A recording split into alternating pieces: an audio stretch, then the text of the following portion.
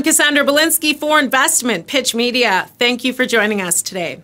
Q Battery Metals, a mineral exploration company focused on exploration and development of battery, base, and precious metals, has contracted for magnetic surveying on its Corne South Lithium project in Quebec.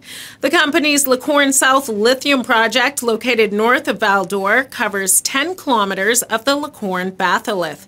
At least 14 lithium projects are associated with the margins of the Corne Batholith within 20 kilometers of the company's Corne South project, including Sayona Mining's North American Lithium mine, a joint venture with Piedmont Lithium, which is just 11 kilometers northwest of Q Battery's Corne South project.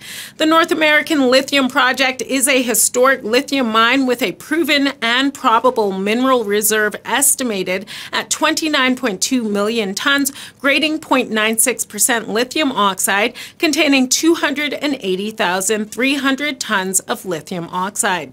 Geophysique TMC will complete 347 line kilometers of drone-supported magnetic surveying over the whole of the project claims. The new magnetics data will be merged with survey data from the two areas of the project completed in 2021 to provide homogeneous magnetic response for the whole property. The magnetic data will be modeled to provide both magnetically high and low trends. Magnetic highs on the property, which have been shown to be related to massive sulfide bands that contain pyrrhotite, will be further tested during the 2023 season. Magnetic lows will be analyzed for potential pegmatitic bodies associated with lithium mineralization, as lithium pegmatites are known to express anomalously low magnetic susceptibility readings. The Boiley-Berube mineral showing has been described as pegmatitic veins hosting molybdenite and bismuthinite. The showing is located within a zone of relatively high magnetics that may be masking the pegmatitic material and will require further analysis to obtain the necessary detail. Q Battery Metals is also planning resistivity ground surveys as another tool for mapping pegmatite as well as massive sulfide bodies. Rock sampling from 2021 testing for VMS potential and not targeting rocks that might better return lithium results reported elevated lithium as high as 468 parts per million.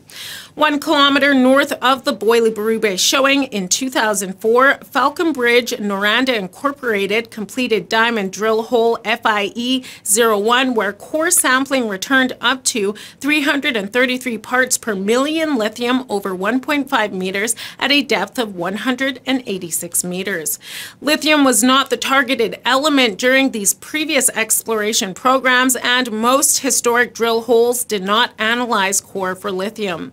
The company owns 100% of additional mineral claims within Quebec and British Columbia, where the company is targeting critical and precious metals, including the Batholith project, located approximately 25 kilometers north of Gatineau, Quebec. It covers 636 hectares or 1,571 acres of strong geological and mineralogical indicators for lithium potential, where pegmatites were previously small-scale mined for industrial minerals. The company also owns 100% interest in the Lorraine Nickel-Copper PGE project and the Mackenzie East Gold project, both located near Val-d'Or, Quebec.